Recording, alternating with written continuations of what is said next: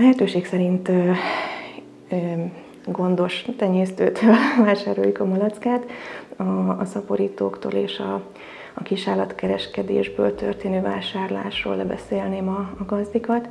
Ugye egy kisállatkereskedésben sokszor több tenyészetből származó különböző életkorú malackák keverednek, ilyenkor akár betegségeket is átadhatnak egymásnak, illetve gyakran a kereskedésekben nem teljesen jól tájékozottak az eladók az ügyben, hogy hogyan érdemes tartani a malackákat, mire kell odafigyelni náluk. Előfordul, hogy a nemüket sem sikerül mindig meghatározni. Ez ugye további problémákat okozhat.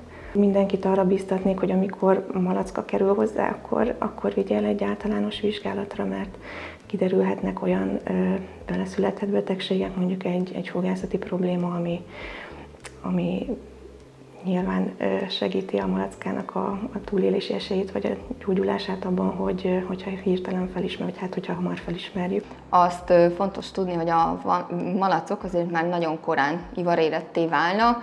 Hát régebben ez inkább 2 hónapos korra volt, tehát most már azért megfigyelhető, hogy 1 hónapos kor környéken is ivaréretté válnak.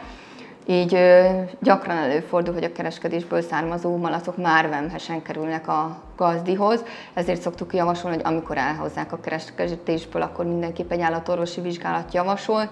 Sokszor még a nem sem stimmel, amit megállapítanak a kereskedésben, tehát lehet, hogy azt mondják, hogy egy hím malacról van szó, és kiderül, hogy tulajdonképpen nőstény, úgyhogy ha elhozzák a kereskedésből, akkor mindenképp egy állatorvosi vizsgálat javasol. Egyrésztről, hogy megnézzük, hogy fizikálisan minden rendben van-e vele, másrésztről pedig, hogy átbeszéljük a tartási takarmányozási feltételeket.